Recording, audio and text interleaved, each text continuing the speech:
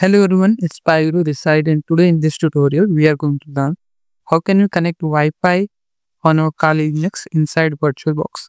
Now we have seen this problem that whenever we are using VirtualBox, we are not able to see public Wi-Fi. So we have only one connection, that is the default one. Here it says like wired connection 1. But if you see, my Windows is connected with a Wi-Fi which is not available here. So we are not able to connect to any Wi-Fi or public Wi-Fi. So we are not able to practice Wi-Fi hacking or any other related stuffs. So in this video, we'll try to figure that out. Let's just right click here and click on open terminal. If I click type ifconfig, here also you will see there are only two things available, like H0, which is your default connection, and this is loopback, which is also default. So we are not seeing any Wi-Fi connections. So for this, what you have to do, unfortunately, Kali Linux inside VirtualBox does not support this. So we have to purchase a physical hardware for this. Now I have already purchased one last month, so I'm just showing that, and you can purchase anything. This one was cheap. I'm in India, so I purchased TP-Link USB Wi-Fi adapter for PC TLWM720 and this is my model. Okay, and it is compatible with nearly Windows, Mac, and Linux all versions. So basically, I was using this, and I not till now not having any problem with this USB Wi-Fi adapter. So what you have to do, you have to purchase one of the any Wi-Fi adapters. You can purchase a cheaper one or costlier one, whichever you want. It's up to you. If you're purchasing this, you will get a CD driver along with this. But now my system does not have a CD drive. So what you can do, you can just visit their website like this, and you can download the driver from here and install it. Now whenever you plug your USB Wi-Fi adapter, the driver will be installed and your device will be recognized. Okay.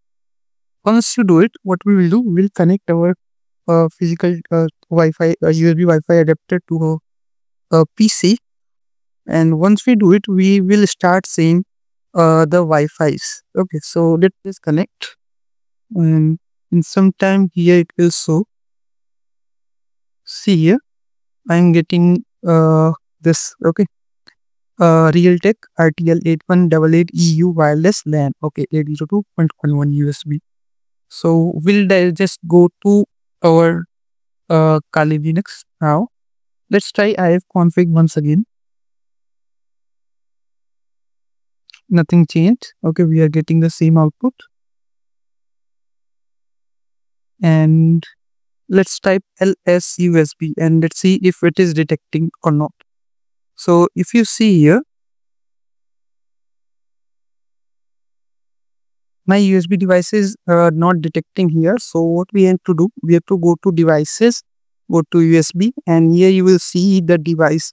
Okay, so this was the name, Realtek 802.11 NIC. So I'll just click on this and wait some time.